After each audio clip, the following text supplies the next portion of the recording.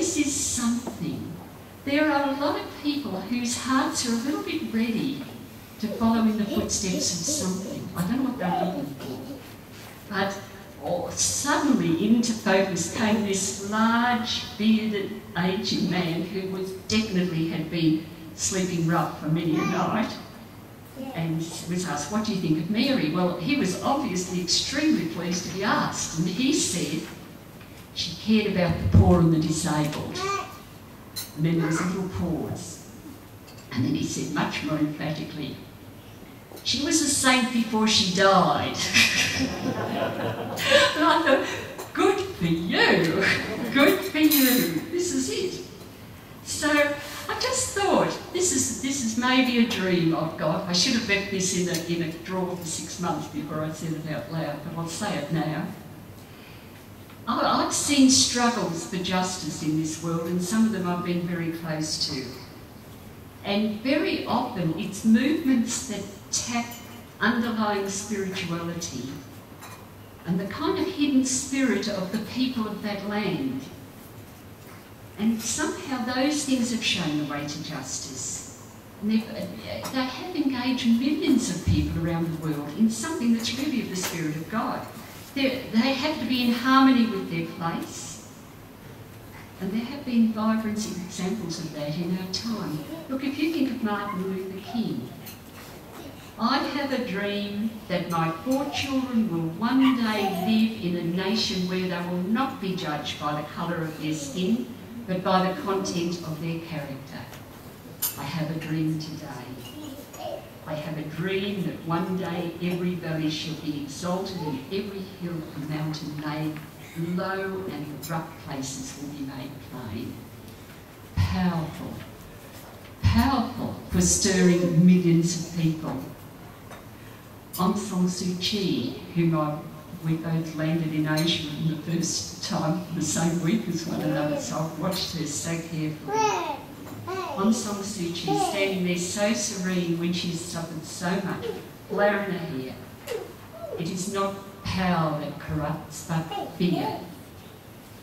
Fearlessness may be a gift, but perhaps more precious is the courage acquired through endeavour. Courage that comes from cultivating the habit of refusing to let fear dictate to one's actions.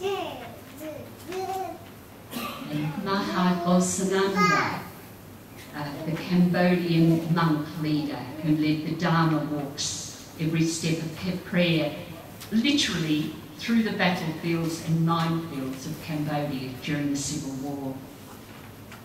And this is such a powerful man. I was with him when soldiers knelt down, put down their AK-47s and asked for a water blessing. He was talking of peace. He said, "In those who harbour thoughts of blame and vengeance towards others, hatred will never cease.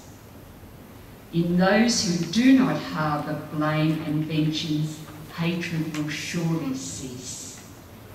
Hatred is appeased by love. This is the eternal law."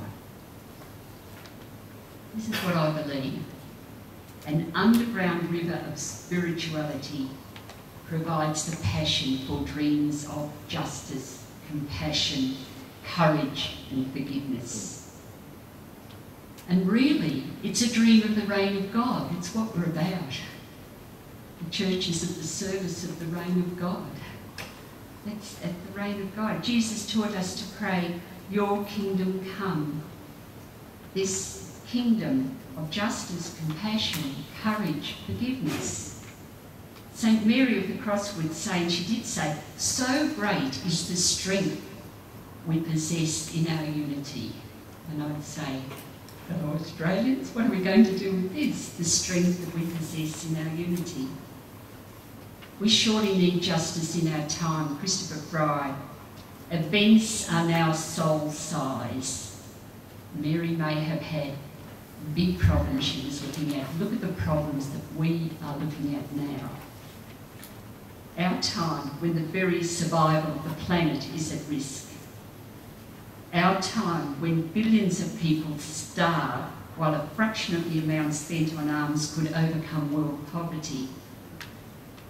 Our time, when ever greater numbers of people flee their country, longing for refuge in a safe land, countless millions waiting all their lives to be granted a homeland. Our time, when people are sold for money,